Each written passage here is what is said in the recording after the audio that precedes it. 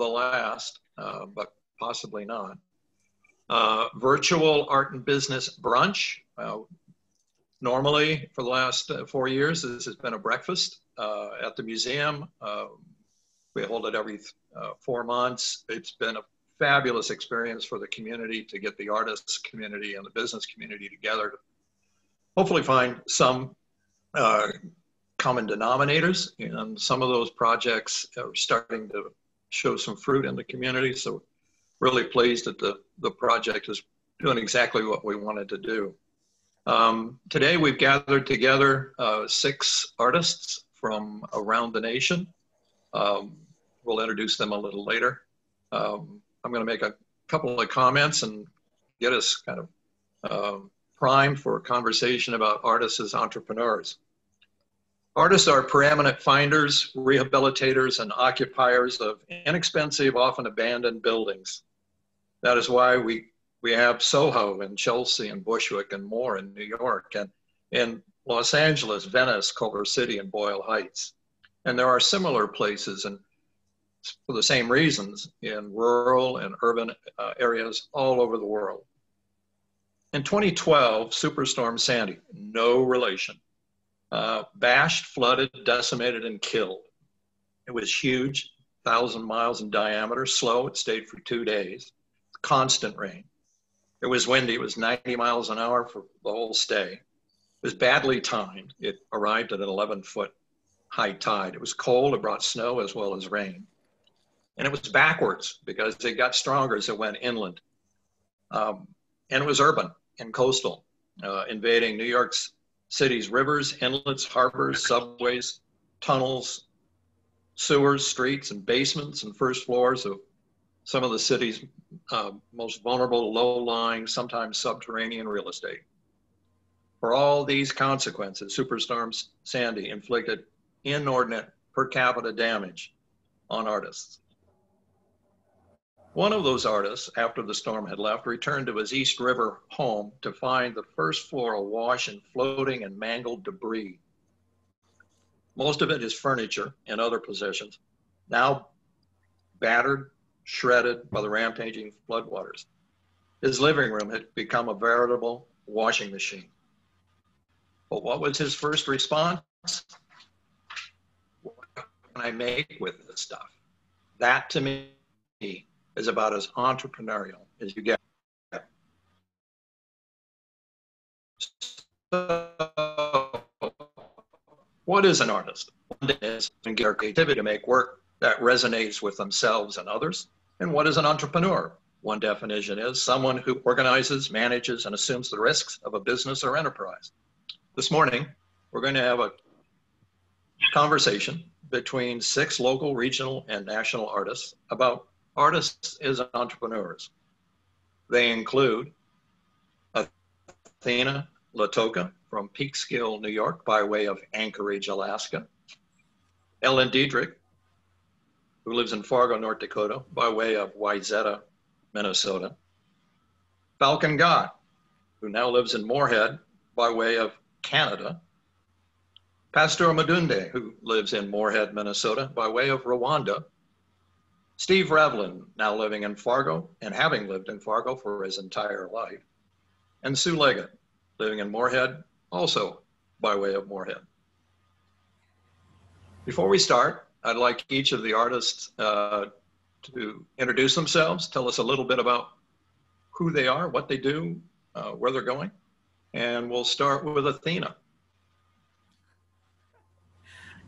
My name's Athena Latoka. I'm currently living in Peekskill, but I have studios in both here in Peekskill and down in, I have a residency right now in the World Trade Center in Manhattan.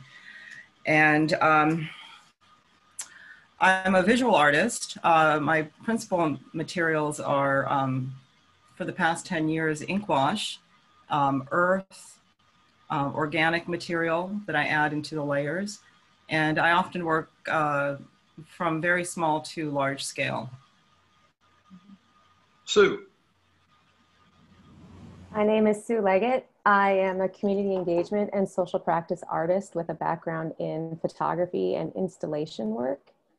I primarily focus on cultural exchanges and in particular rural Minnesota culture, with a particular focus on the idea of engaging and inciting empathy. Pastor. Hi, my name is Pastor Mudende. I was born in Rwanda, and I'm a happy transplant to the Fargo-Moorhead community area. My main practice in art, I work mainly with oil paint, and I do work for the Plains Art Museum as a social engagement and community liaison. Ellen. Hi, I'm Ellen Diedrich, and I'm from Fargo, North Dakota. And I have been painting since I was a kid, and I do acrylic and watercolor. And I have a line of note cards, giclée reproductions, and books. And I'm very busy all the time. Steve. I'm Steve Revland, born and raised in Fargo. Been an artist and musician for 60 years, 60 as a musician and 50 as a furniture maker. After high school in 1971, I started my first furniture business, and I specialize in exotic, funky tables and chairs. Falcon. Good morning. My name is Falcon Gott. It's my legitimate name. It's not a nickname. It's not anything outside of that. I mainly work in digital filmmaking. My main type of thing that I do explore is Native American cinema and how to represent Native Americans in a light that isn't stereotypical. And outside of that, I also do landscape photography, and I dabble in painting and sketching. So I'm going to add some little footnotes. Falcon is also one hell of a rollerblader. Thank you for that. Yeah. Sue has worked with the museum in the past on our Defiant Garden, Heritage Garden, and Amphitheater project in Moorhead, which has been amply rewarded with funding from a number of national foundations. Pasteur has been a teaching artist at the museum, as well as a curator of a recently just uninstalled exhibition called Be Exist. Athena was in residency at the museum for a week, I think. Wow. Did an amazing project. I don't know, how tall was it? 15 feet tall and 100 feet long?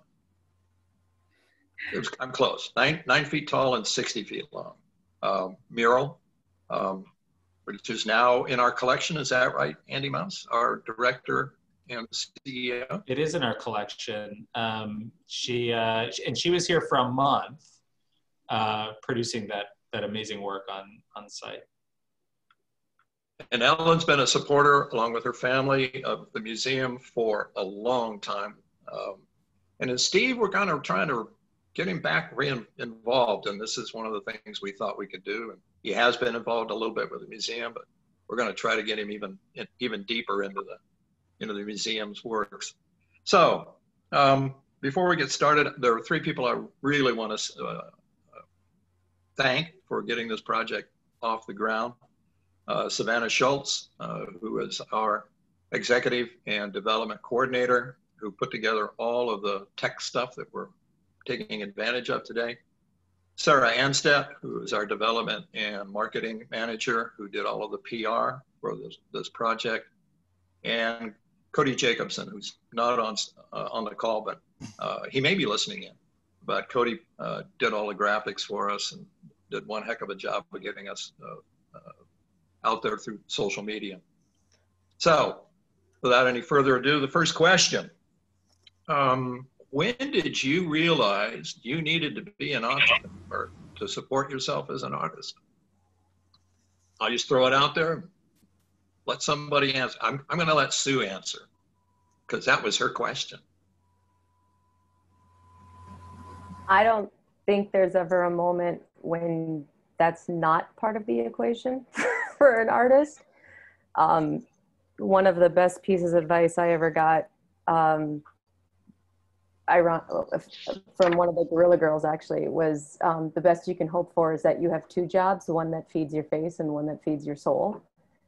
And if you're really lucky, they're both in the art world. So maybe you're a teacher and a practicing artist.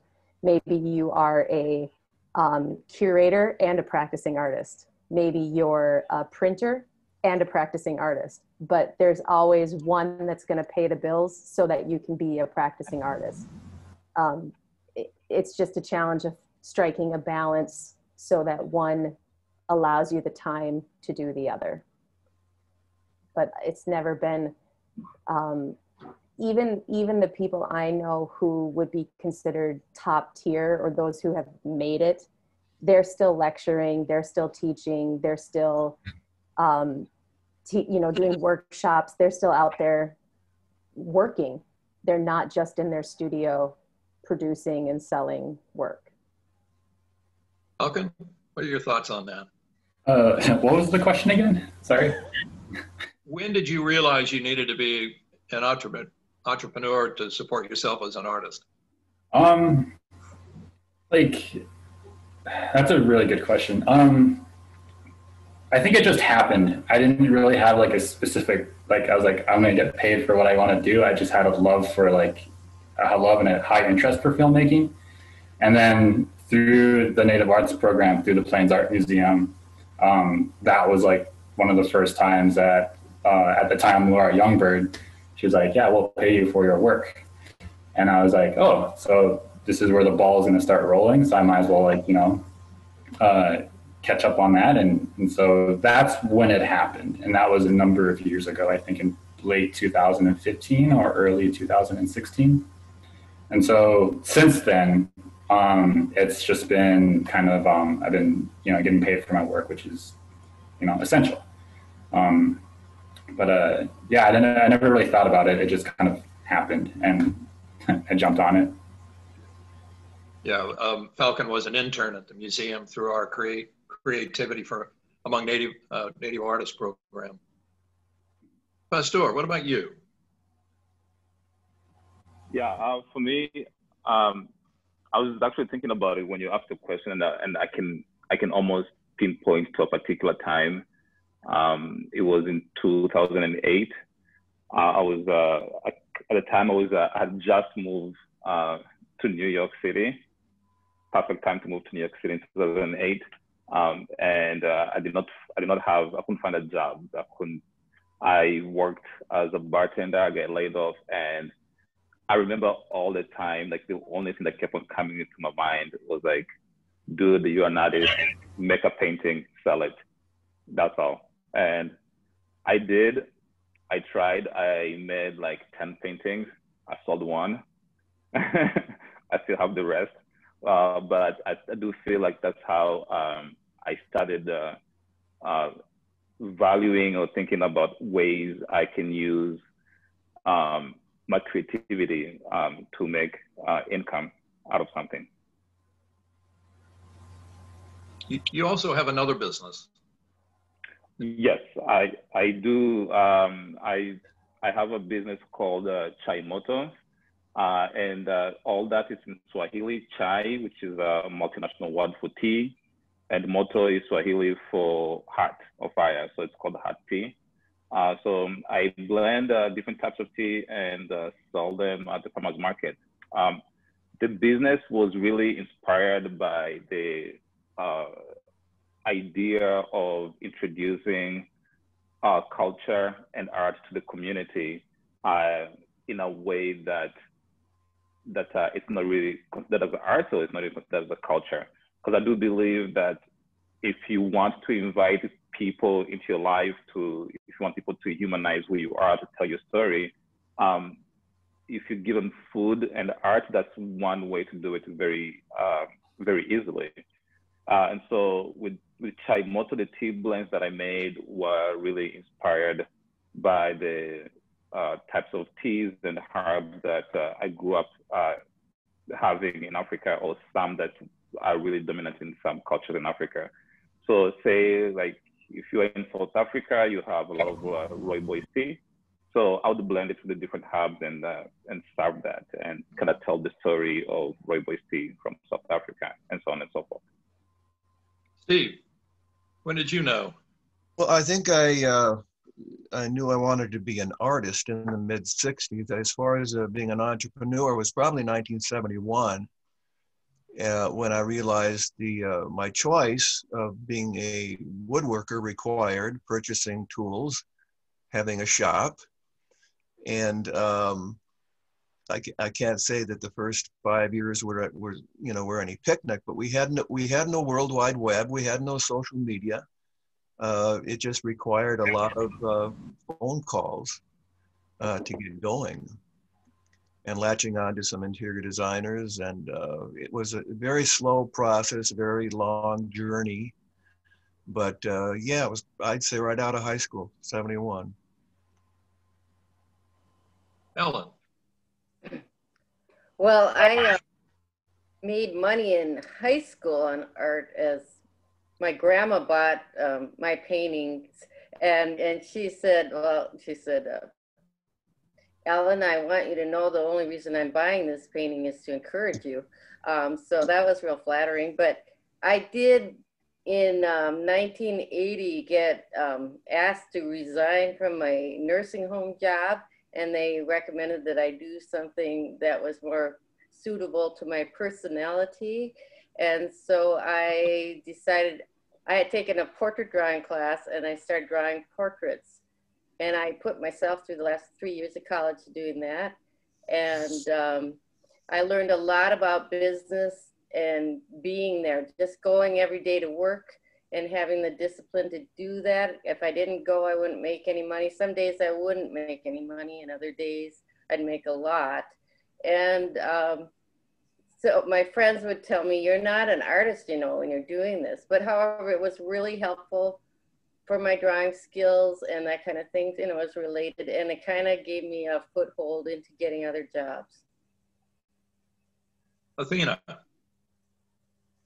Oh, I feel like I kind of came late to the game. And when I was in school, I mean, that part was always a mystery for me. How do you be an entrepreneur and be a studio artist? And when I was in school, they really didn't teach us how to be an entrepreneur. There were no classes in business. So we're always taught just be in your studio, do your work, and get a job, whatever you need to do to support yourself. Because, you know, you might not make it, you might not, you know, you're going to have to find your own way through, you know. So that's pretty much what I've been doing. And I never really thought about that word entrepreneur alongside being an artist until really the last 6 years. And that was going up to Alana, the house at Frederick Church's house at Alana. And the docents there were really well versed in Church's life and explaining how he was a businessman and how he was a really good businessman. And Church built the house at Atlanta later in his life, and he rarely painted there. So for me, it was really a lot about, you know, again, it was a huge mystery for me. And it was just whatever you needed to do to support your work, whatever job. And through the years, it was getting to know various artists and then working in museums and working in galleries and working with artists in their studios and just learning how they're making their way through, and maybe teaching, you know, access to resources and staying close to the field. So it's been a lot of self-funding through the years, a lot of debt. And so how have you thrived in the last 5 years or 6 years with the advent of social media? Have you utilized it in your practice? Oh, myself? Well, a lot of that. Anybody? Well, of course, it's having a web presence, a place to go where people can see maybe your recent body of work, and sharing that with the global community. Mm-hmm. I have sort of like three veins to my world. One is my business, where I do the fine art printing and photo restoration.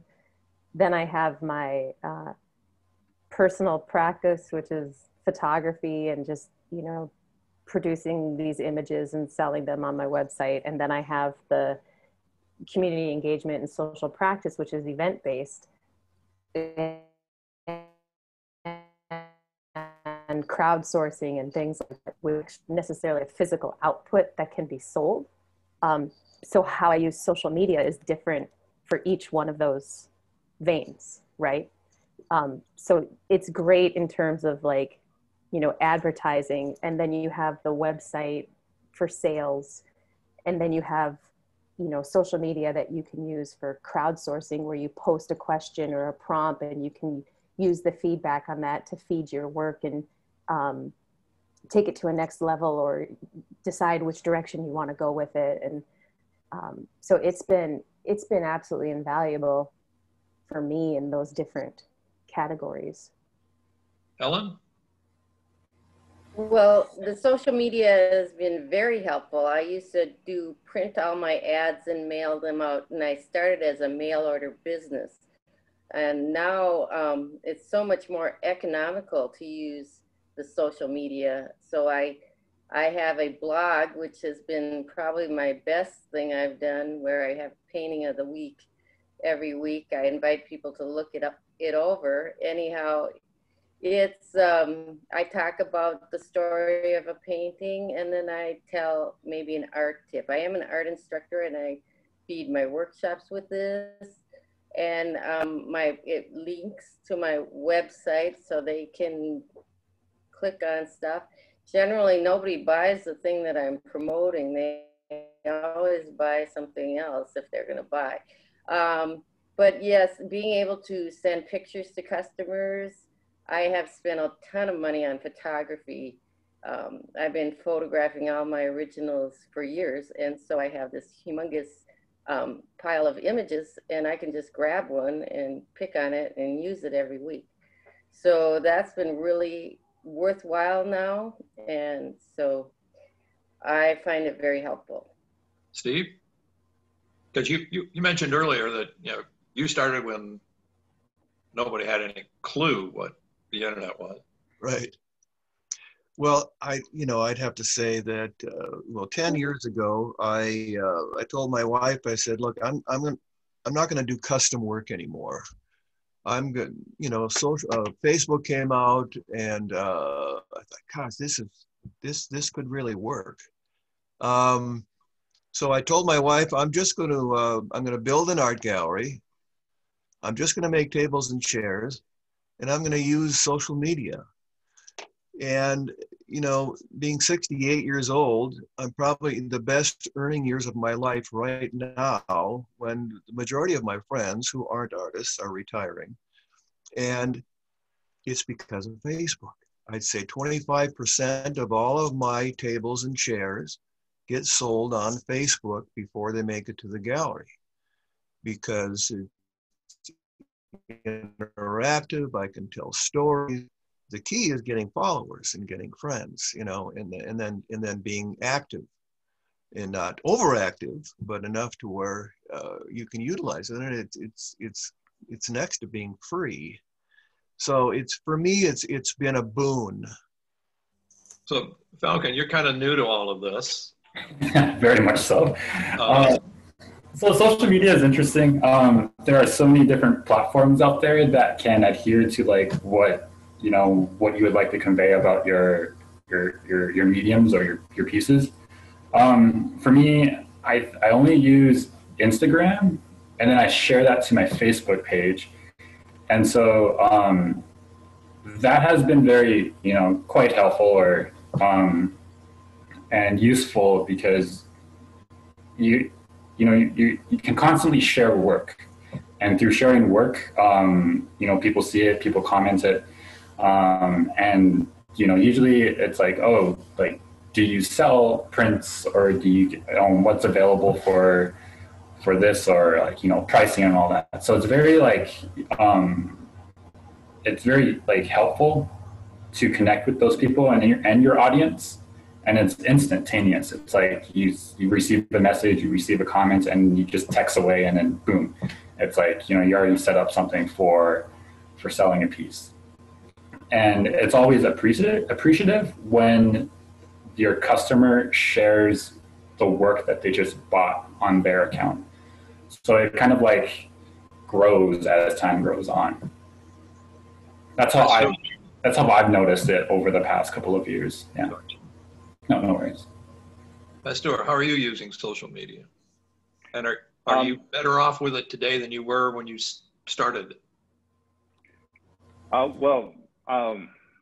So when I started with my tea business, when I started with social media, I started with so much energy, and I was creating this really, really beautiful, cute photography of my tea leaves and stuff.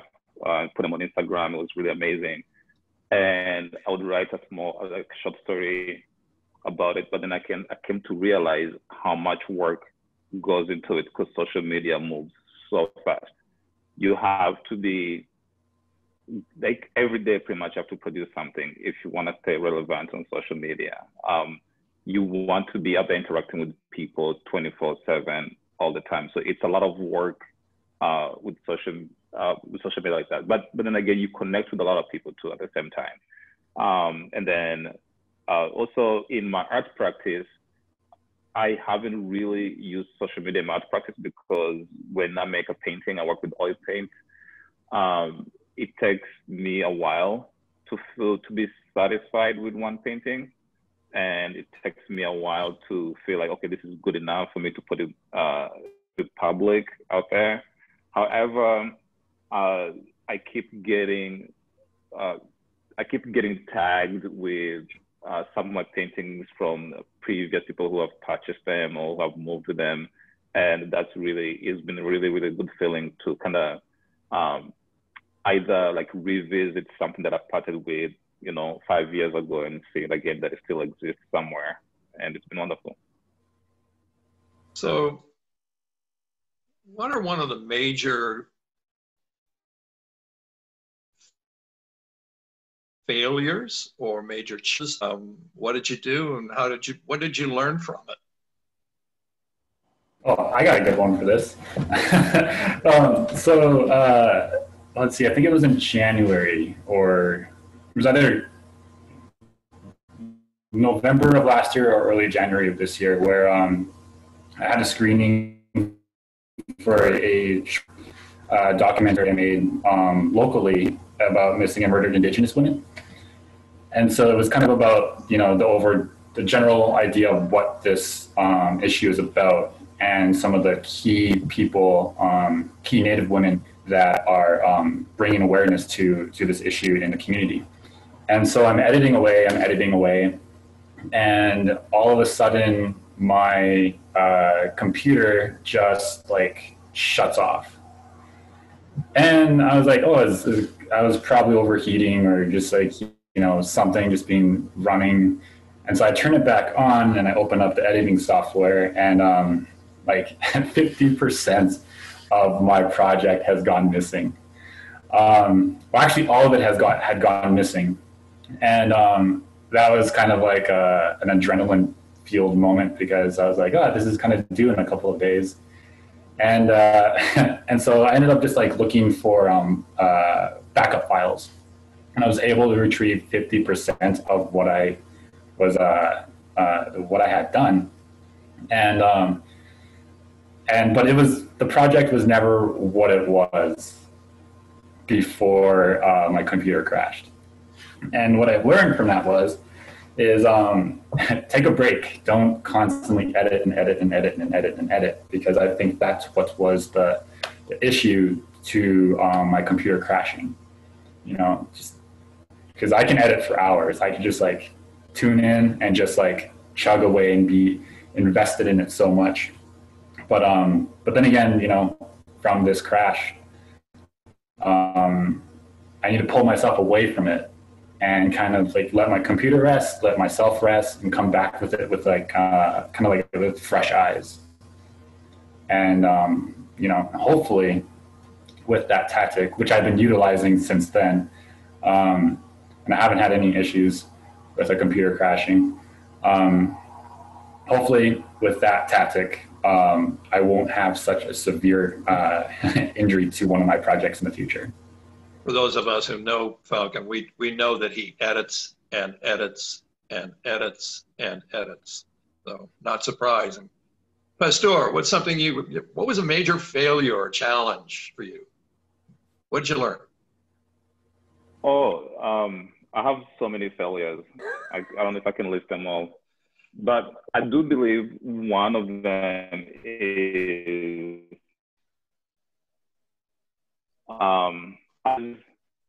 as an artist, and especially I do feel as an upcoming artist in this community, I do feel this weight or some sort of responsibility of saying yes to everything, right? So somebody says, hey, can we do this? Can we work with you here? I can work with you. I'm like, yes, let's do it. Yes, yes, yes, yes, yes.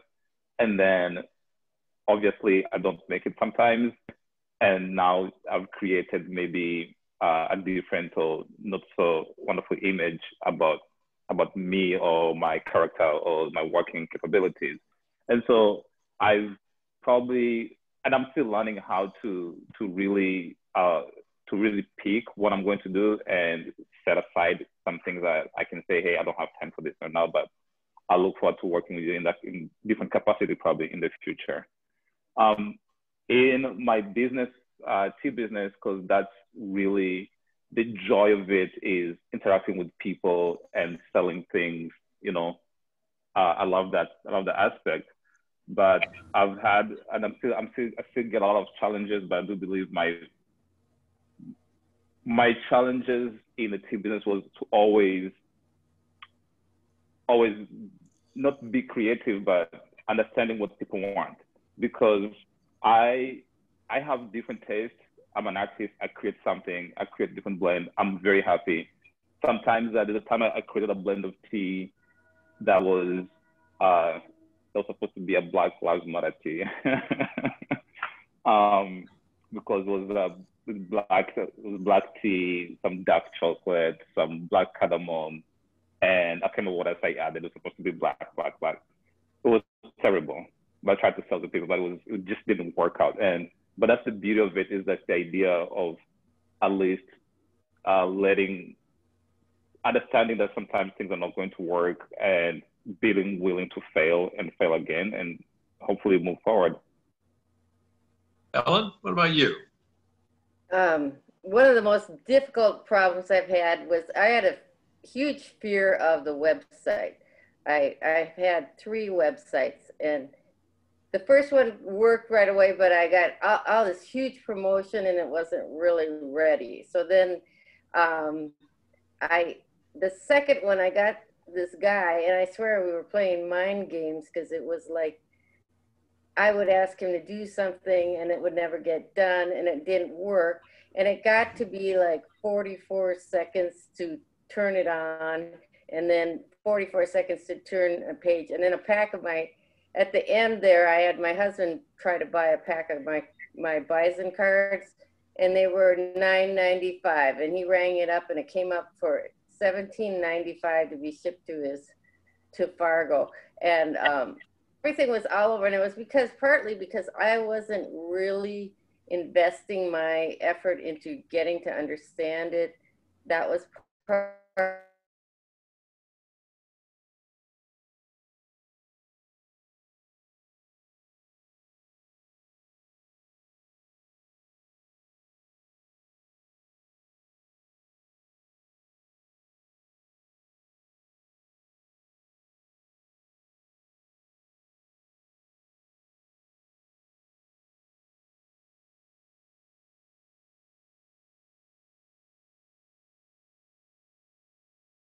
But I think visual artists, everybody has some horror story where the work fell off the wall in the middle of a show or something like that. So My moment was I had a grant that where I was working with several different youth groups, and it was fairly open-ended. So there was money set aside for travel, money set aside for the exhibition, money set aside for supplies to make the work, but it was open-ended as to what we were going to actually produce because it was very collaborative.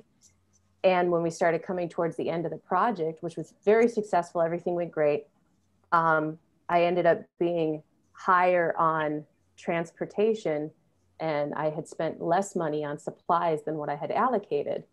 And I put in a grant request to shift the funds from one column to the other. And the agency denied my request and simply went through and took the lowest number from every column, whether it was what I had originally applied for or what I had ended up spending. And then they reissued my grant. And when they reissued my grant, it was substantially less than what I was originally awarded, even though they had already issued my taxes for what I had originally been awarded. So I had to completely redo my taxes for the previous year. And it created this huge problem for me. And from that, I learned spend the money. And I even asked the executive director of the granting agency, what should I do in the future? Like, are you honestly telling me I should just go out and buy myself a new lens for my camera and just come up with a reason for spending this money? And she's like, yep. Even if you don't actually use it, it's like, just spend the money. And I was like, this is the most backwards logic. Like, it doesn't even benefit the project, but you spend the money. So that's what I learned. If you have the money, spend the money. Steve? You know, I'd say the fire was lit underneath me from woodshop in high school, 1969 and 1970. And that, I went out and just bought some books on building tables. Because I didn't go to school for this, but I also discovered Wendell Castle and Frank Lloyd Wright, and so they were was a huge inspiration for me. But early on, early 70s, mid 70s, what I did not realize was that wood can do funny things, you know, especially in the northern climate here, with expansion and contraction and humidity and dryness in the winter. So early on, I would get these phone calls from clients. Mr. Reveland, the table is cracking. So I would get these phone calls, and you know, I could have. There probably were 10 different times I could have quit, and I'm glad I didn't. But I learned early on that you've got to learn all of the qualities of all these different species of woods, because they all expand and contract differently. You got to make sure that you get kiln dried wood, and you can't use air dried wood, or you're going to ask for trouble. So early on, I learned those things, and then once I figured that out, it was kind of smooth sailing. Athena, what's been a major failure or obstacle or challenge, and what did you learn from it? Well, first I have to say that I feel like we always there's always failures in everything. And there's always something to be learned through the process. But just, and it was, I was really identifying with a lot of what Pasteur was saying about overbooking and learning about scheduling. And sometimes you just have to take that risk though, and say, yes, yes, yes. And because I think it's important to challenge ourselves and what our capabilities are and what we think we can do. Because a lot of times we can do more than what we think we can do. So I think that's important, and being open and willing to fail. So, thank you, Pasteur, for reminding us of all of that. But one of the biggest challenges I've had and still have now is making sure I had left probably about 12 paintings on consignment with a gallerist, and I hadn't been in contact with him for probably 6 months. And I was checking in with him to see how things were going, and no response. So I looked him up. He had closed the gallery and had opened up something, a cafe around the corner. So I went, around the corner and looked, found him. And he said at the time, he goes, "Well, I have your work. Do you want it back?" And I said, well, he said he also had a number of deposits on a few of the pieces too. And I said, well, after hearing that, I thought, well, maybe he's selling them. Maybe it's a good thing. And then he disappeared again. And so I can't find him. And he's been in London, he's been around, and then back in New York. He's disappeared and has been, so, I lost artwork through him. And these were some of the last oil paintings that I made prior to switching gears over to the ink washes. So I would say that was one of my biggest failures, is not following up all the time with people who have work on consignment.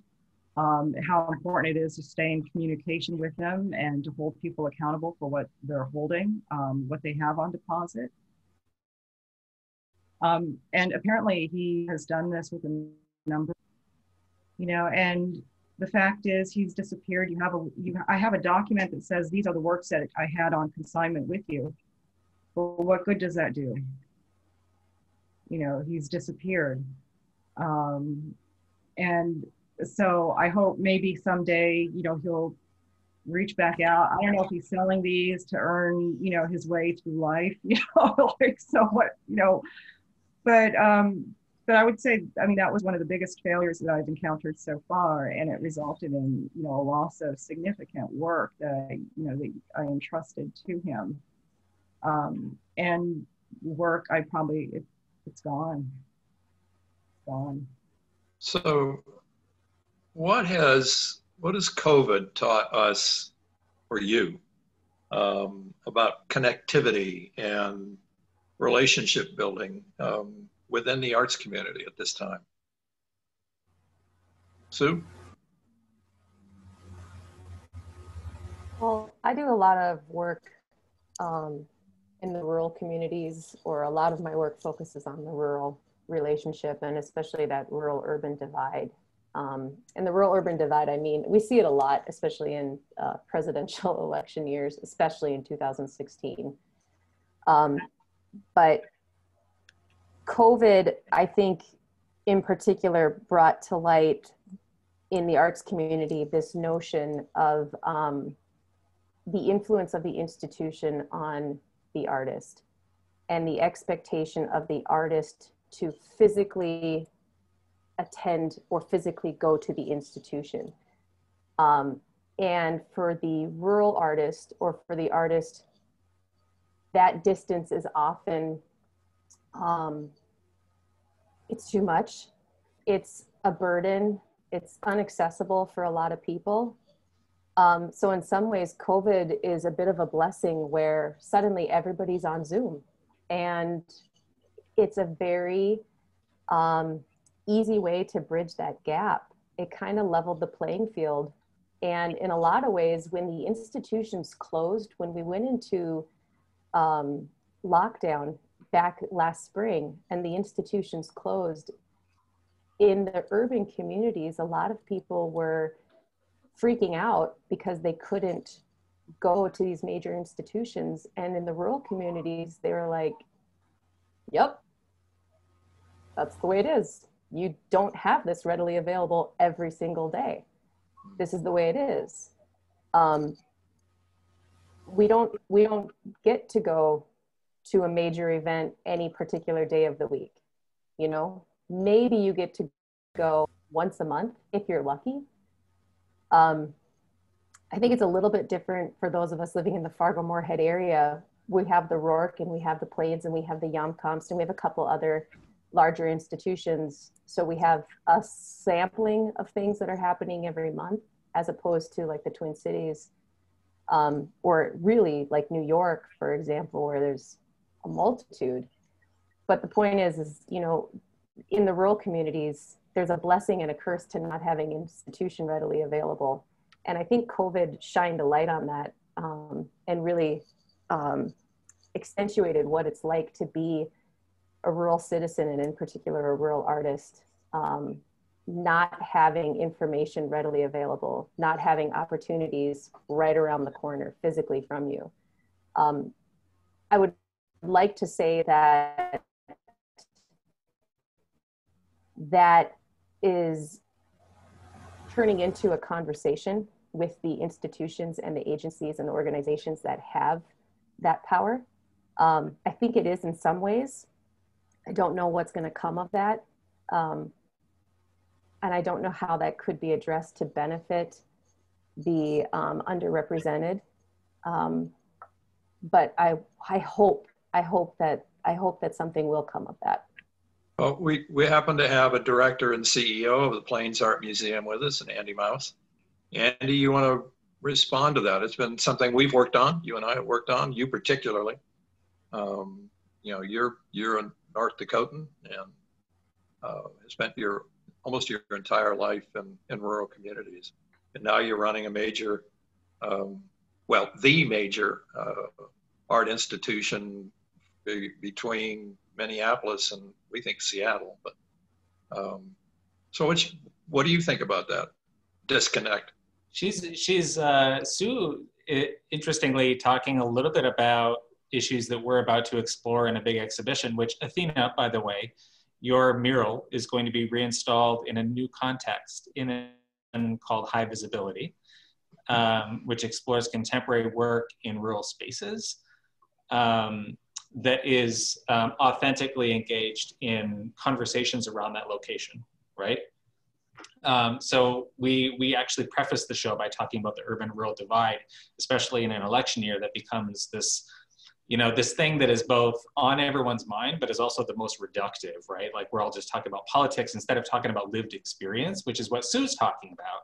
And that's what artists are doing, is delving into the realities and the complexities of lived experience, not, you know, the reductive nature of partisan politics. So I think that's really interesting. I think there's a big arts access gap too that Sue mentioned, that is exaggerated in places like North Dakota. So I'm originally from Western North Dakota, from a rural space where, you know, it's as close to Minneapolis, it's as close to Denver as it is to Minneapolis if you're in Western North Dakota, right? So that's your nearest major metros are like, I don't know, 12 hours away or something.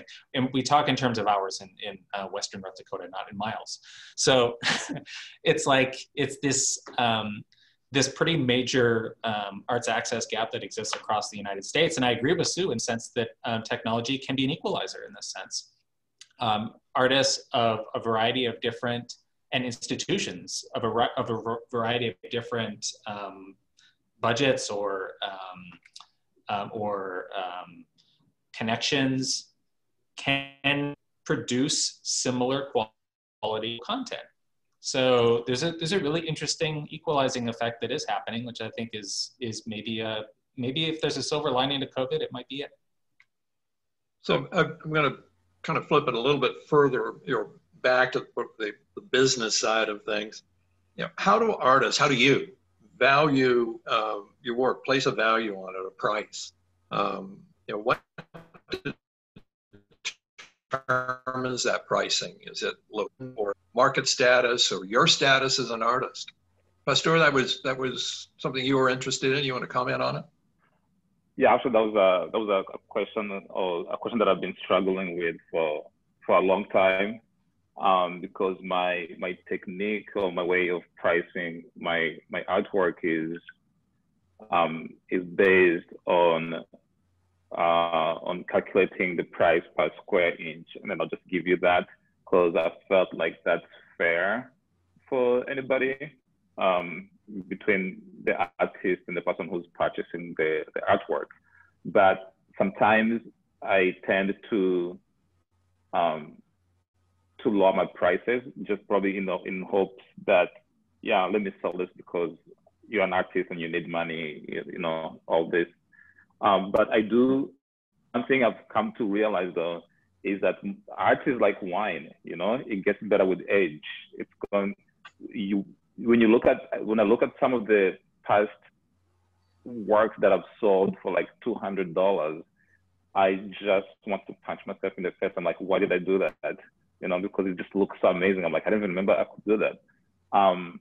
But something that I've been either struggling with and trying to figure out what will be the best way for an artist to do this, because speaking in a business sense, if I try to put a business hat on, it would be very, how do you justify to a potential customer client who bought something from me 3 years ago for $200, and then today almost the same thing, and now it's $1,000. And so I really don't have an answer to that, but I'd like to hear out of some of your inputs about that.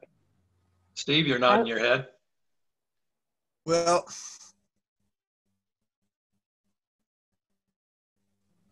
you know, I've got a system that I utilize, and I make on average one table or chairs per week, 50 a year. So I know how much I'm making per hour.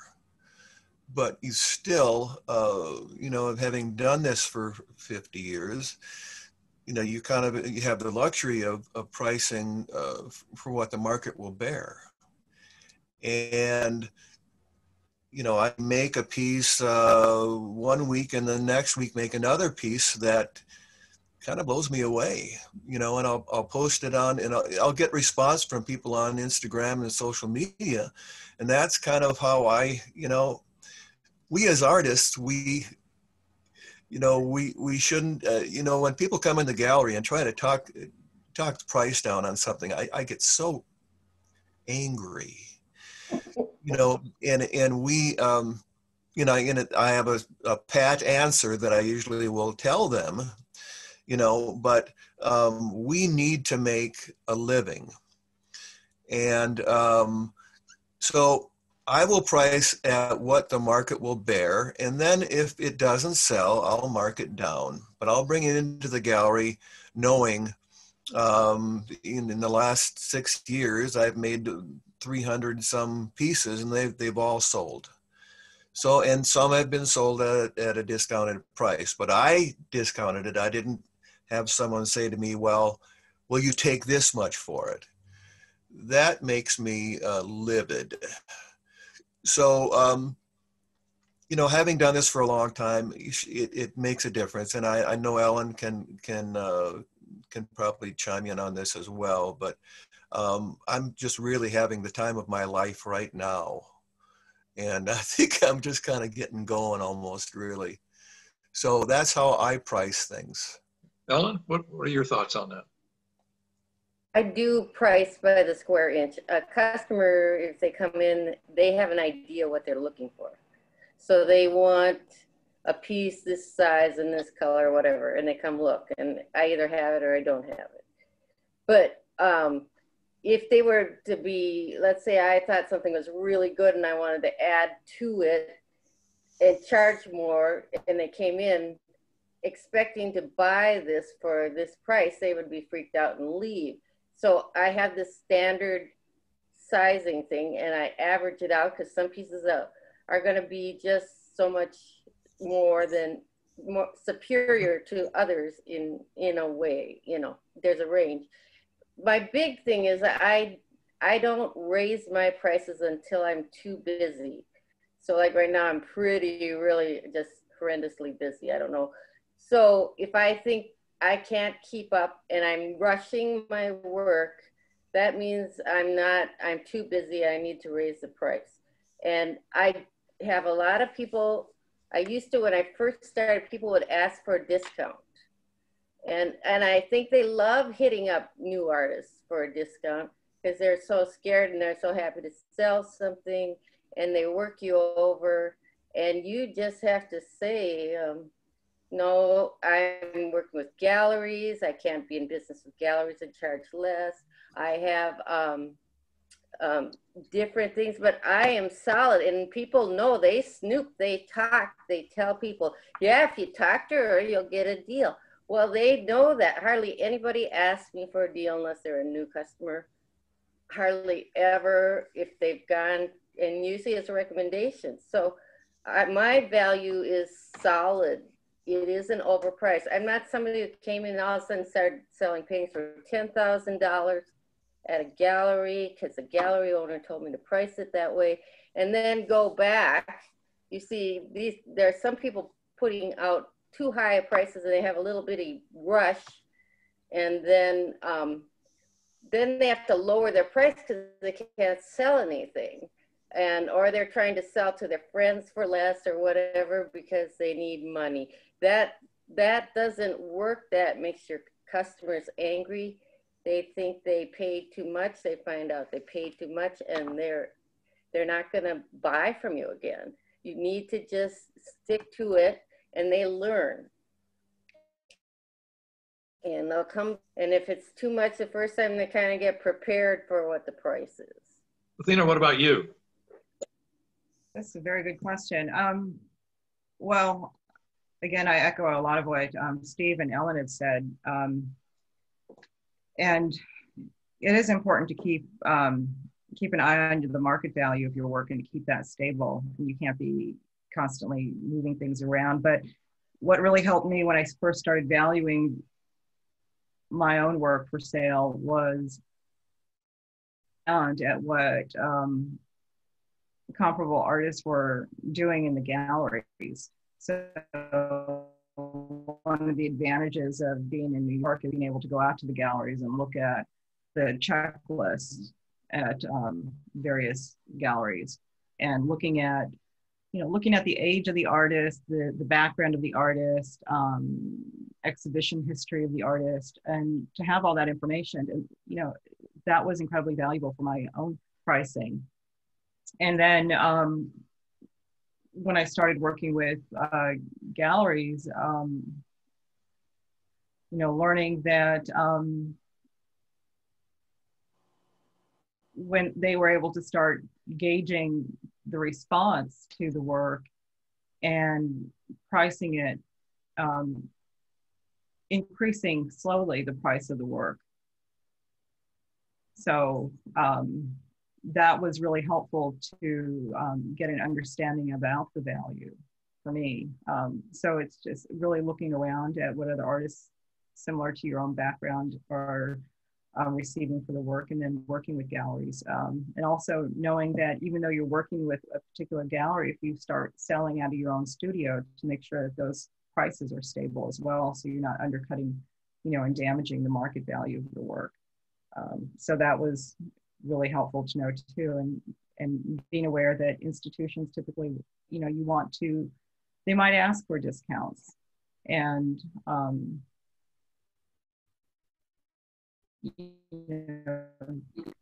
start somewhere up to 20% discount, because you think about the care that they're putting into the storage of the work and the preservation of the work. So I think we're going to look at one more question, and then Sue, go ahead. Yeah, I just wanted to add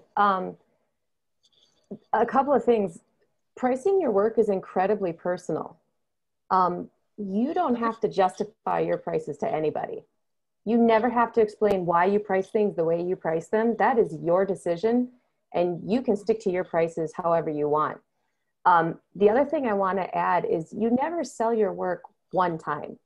Photograph your work, get good documentation, and then sell reproductions, sell stickers, sell note cards, use it as advertising for other exhibitions or new work that's coming up, so that you create a snowball effect.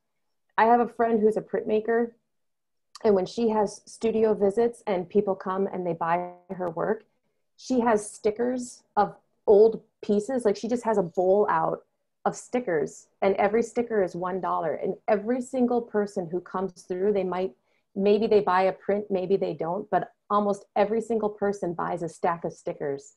And those stickers cost her maybe 10, 20 cents to produce. But she sells each one for $1.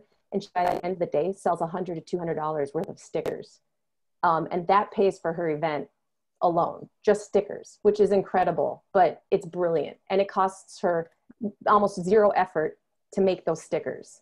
So you never sell your work just once. Get good documentation and sell it again and again and again. And I think Ellen has mentioned this, where she makes the greeting cards, right? So greeting cards, postcards, stickers, reproductions, advertising of your work again and again. And just having those different price points too is a nice way to get people who are new to collecting to get their foot in the door as well. So last question. How difficult is it to sustain a career as an artist and at the same time raise a family or have a relationship?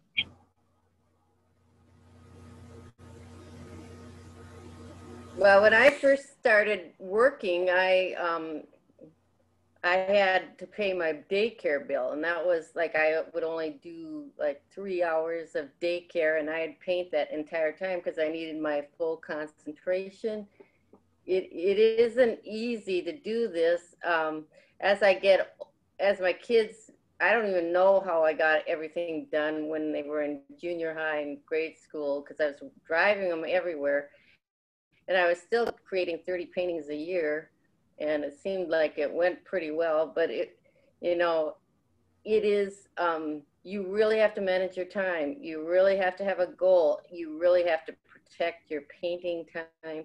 I said to my kids, my time is like worth X, and they would make fun of me. Oh, she says her time is worth X. But it was like, I would go, they'd come home from school, I'd go up there and spend immediate time with them, give them full attention. Then they'd go do their homework or go goof off, whatever. But I didn't trust myself to paint and watch my kids. There's no way I could do that. I had to have that time. So that was the big thing, is to protect your working time, that you are not, that you somehow don't let your friends make you go shopping or whatever. Everything, that time is yours. Malcolm, what about you? I mean, I don't think you're raising a family. No, I'm not in a relationship. I don't have a family or like kids or anything like that. As an artist, and the difficulty of trying to sustain a career, I'm in like my 5th year, I think, as an artist / entrepreneur. So that's still very young. And so every year I've always had a handful of projects that helped me, sustain a living in some sorts. And I also always held a part-time job in some way or another. I guess the difficulties that I've had is just kind of constantly learning from not only like my successes, but my failures. And also maintaining goals that I hope transition into like productive lifestyle choices that could help sustain and give life to my artistic career. And so having that type of discipline, I guess, is the only, I think, difficulty I see in sustaining and continuing my art career in some way or another. But other than that, it seems as though it's been pretty laid back. Steve? Well, you did that. Yeah. Being an artist is a choice, but making a living as an artist and raising a family is really hard. And I've got 5 kids who are all, doing great things, and we're empty nesters and enjoying it. But you have to be creative, disciplined, and prolific to make a living and have a family. I've got artist friends all over the world. I have a friend in Bulgaria who's a sculptor, but he's treated like royalty in Bulgaria. Here, you know, we're not so much, you know, and it's it can be frustrating when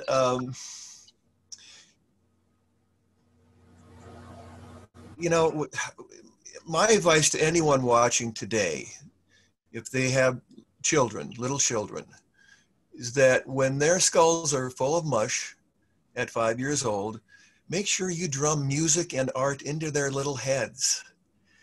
Because over time, when they become adults, it'll make a difference in their lives. They may not go to art school or be an artist, but it will round out their lives and it will make a difference. And they may come to my art gallery, and I may be dead by then, but they may come and purchase my work, you know, because we as a society are just not there as you are in Spain or France or Italy, where you know, you are treated like royalty, you know.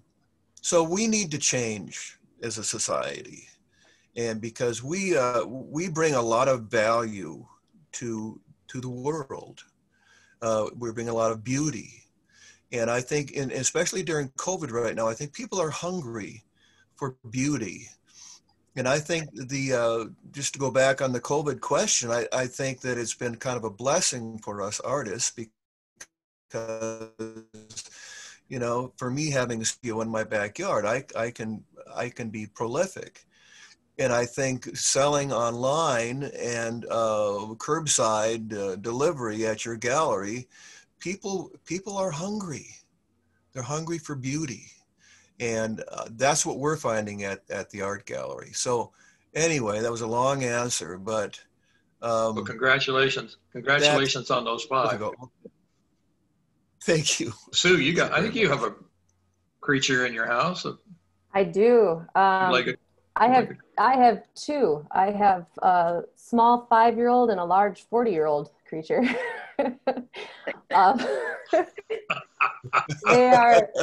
They are. I joke that next year they have to dress up like Dr. Evil and Mini-Me because they really are. Like the small one is like a micro version of the larger one. Okay.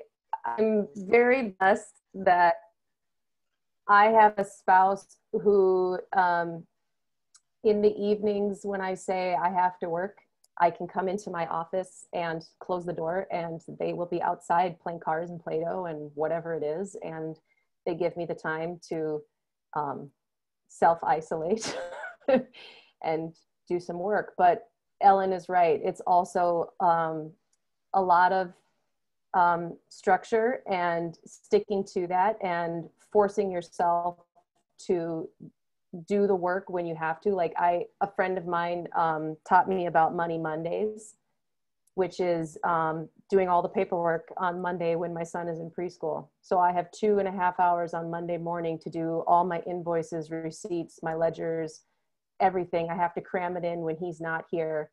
And that's all my paperwork for the week. And everything else gets cataloged up in here until the next Monday because it's uninterrupted time. And then you chisel away. You find 2 hours in the evening or on the weekend. And it's not ideal, but that's the reality of being a work from home mom, especially in the time of COVID. It's just the reality that it is. It's very disciplined. And I just hope next year he's really in kindergarten and I can have more than 5 hours a week of alone time. Athena, what's it like? I don't know if you have a family, but I'm alone here. So I don't have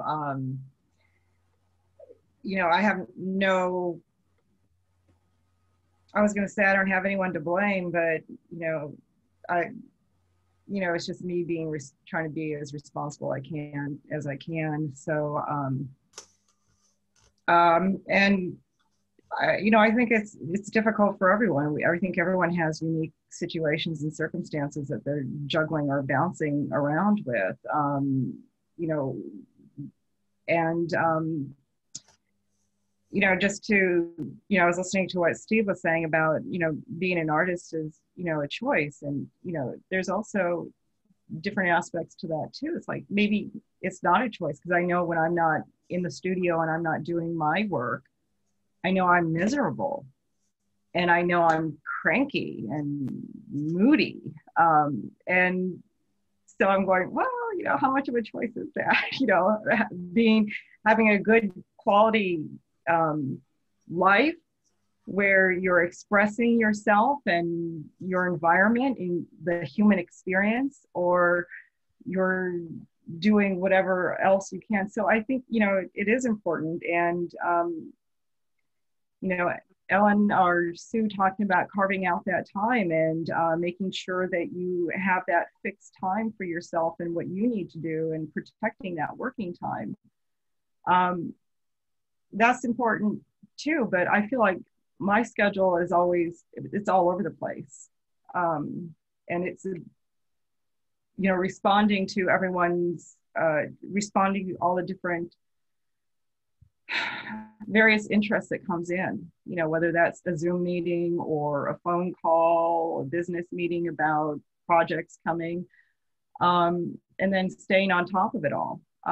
It is good if you could have like a regular schedule to keep things moving, but you know, it's everything. I think it's always complicated because you're constantly growing and expanding, and your everything shifts. So you do your best to shift and respond to those that evolution. Well, I'm going to turn this over to Savannah. If there are some questions that have come in, Savannah. Hi, everyone. It doesn't actually look like we have had any questions in the chat, but I would like to open that up to anybody who's listening. If you'd like to either submit them in the chat or the Q&A button, you are welcome to now. So with our resident philosopher in attendance with Andy, I thought I'd give him an opportunity to summarize what have we just experienced, Andrew? If you could put in the resident philosopher. Yeah. Okay. I'll take that. I mean, it's better than other things I suppose I could be called, but I think that's probably. I would love to be the resident philosopher. I always think of myself that way. You know, I think this is a really wonderfully diverse group of artists that you gathered, because it sounds to me like none of their experiences have been the same, right? And that's basically, I think, you know, when I think about the adaptability of artists to fit into, to do their work and to fit into the economic pressures and the family pressures and the current environment, and understanding the locations and their conditions, I think artists are the ideal entrepreneurs, because it really requires that kind of like that adaptability, which is I think to be admired, which is why I think artists are also great in the workplace when they're, as Sue said, if they're pursuing something that feeds their mouth, they're usually pretty good at that too, because those are transferable skills to many work environments outside of studio practice.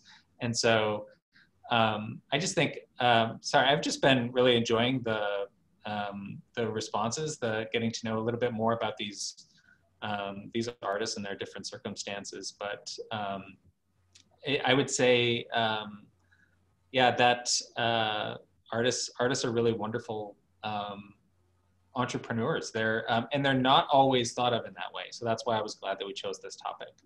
I think artists are perhaps pigeonholed or thought of in a certain way that is divorced from reality.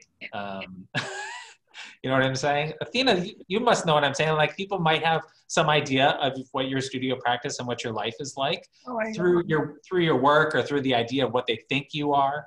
But then there's the reality of what you're doing, right? Which is building wonderful relationships with museums, building good relationships with collectors, having some good and some really terrible relationships with gallerists, lecturing, teaching, doing residencies, responding to every opportunity you can get. And sometimes what it looks like are those brown files that you have beside you, which is like, you know, which I assume is your office, but I have no idea. It's like, you know, it's lived experience, which is way more complicated than we sometimes imagine it to be. So we do have a question, and I'd like a one-word answer from each of you. Have you produced more work or sold more work during COVID as opposed to pre-COVID? Steve? More. Pastor? Less. Athena? Equal. Ellen? More. Sue? Produced less, sold more. Falcon? More, definitely more. Wow. Wow. There's another question, and this will be it, and I think we'll close off. We did say an hour and a half. I thought we would shut this down at about 40 minutes, but I think it was a really informative session, and I'm looking forward to doing it again. How has Minnesota and North Dakota made resources available to empower artists' monumental contribution to our population's well-being, and our sensory experiences? I can tell you that Minnesota does a hell of a lot better job than North Dakota, having been the development director at Rochester Arts Center in Rochester, Minnesota. The Minnesota State Arts Board is phenomenal. It has a constitutional amendment that requires it to be funded to a certain level. And that organization gets incredible resources out throughout the state, you know, from Grand Marais to Farmington to Moorhead to Winona. You know, Andy and I were the beneficiaries of that when we both worked in Minnesota. North Dakota, not so much. And you know, it's taking a long time to get the state and other organizations in the state to realize, as Steve said, the value of the artists. We need to be putting artists a little higher on the ladder. With that, can I add something? Sure. Just because I'm Minnesota girl, I want to piggyback off what you said. The Minnesota State Arts Board has also recognized communities outside of the Twin Cities area as being an underrepresented community, and has made a push to try to get more grant funding to those communities, especially with their community outreach programs and their grant funding specifically for underrepresented communities. So not just urban minority groups, but also when they say underrepresented communities, they mean basically any community outside of the major metro area of the Twin Cities, which is a pretty one of the things that Minnesota has is regional art councils. I think there are 13 of them, and they get about 50% of the funding that's made available in Minnesota. So if you're a Minnesota artist listening in on this conversation, please take a look at what the MSAB is available. They do fund individual artists. They fund tours. They fund organizations. They fund emerging artists. So please take advantage of that. I just got a note that my sister's watching this. So that's kind of cool. She's in Brattleboro, Vermont. Can I add something, Sandy? Sure. Back in 1970, after high school, my parents came to me and they were prepared to send me to NDSU if I wanted to go to college. And so they asked me, what do you think your major would be? And I said, well, I think the only thing that I could pass would be art. And I'll never forget this. They looked at each other and they looked back at me and they said, I don't think so. And so I never did go to college because they weren't prepared to send me to school to learn art. And I wonder if that's even changed today. If a person out of high school goes to their parents and they say, well, what's your major going to be? And they say art. You know, has that changed in 50 years? I don't think it has. I'll say I'm still teaching at the university, and yes and no. It's about 50-50 now, I think, where parents are sort of like, let's see what happens. But I had the same experience, I won't age myself, but a few decades ago. I wanted to be a graphic designer originally, and I took my parents to the grocery store to explain to them what graphic design was. And I remember standing in the cereal aisle saying, everything here was designed, and they still didn't get it. And then in college, I switched to photography, and they were so excited because they knew how much they paid for my senior portraits. And they're like, okay, you'll be fine. We know how expensive photography is. And then of course I said, oh no, I'm never doing that. So yeah, but it's still the same thing where I have students coming in as freshmen and they're terrified that they won't survive because they have to go back to their parents and try to explain to them how they can make a living as an artist. So I want to close with an Ellen story. It's on her website, so I'm not taking anything out of context. But when Ellen was a kid and showed promise as an artist, to pay for her very first, am I getting this right? Your very first art lessons? You guys lived on a farm, so they sold a cow. Yeah.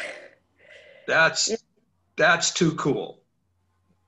Can I add something, Sandy? I just, in Minnesota, they have real, what are called fine art fairs. And in North Dakota, they try to have a fine art fair and they fill it up with booth selling crafty junk. I mean, just to get more money. And this is the prime area of educating the public where they can come into a comfortable environment and see art and meet artists. But when you go, the artists don't want to go do these shows because there's no market, they say, or there's nothing, but people are going there to buy stuff and food. And that's like the whole goal. And it seems like, why can't we get something that's really gradually builds and good, but you know, you have to get the artists to respond. And I think that's somehow one way we could build something in North Dakota for the arts. Well, with that, I want to thank all of you for, first of all, agreeing to do this and for sharing a lot of really good information as well as stories and feelings. And you know, we'll do this again. I'm not sure when. Our next art and business breakfast / brunch is scheduled for March. Savannah, Sarah, and I haven't figured out what that's going to be yet, but we seem to be coming up with some pretty good ideas. But again, thank you for participating with art, and we'll see you down the road. Thanks, Andy. Thank you. Everyone. Great. Nice to meet all of you. Yeah, I enjoyed it.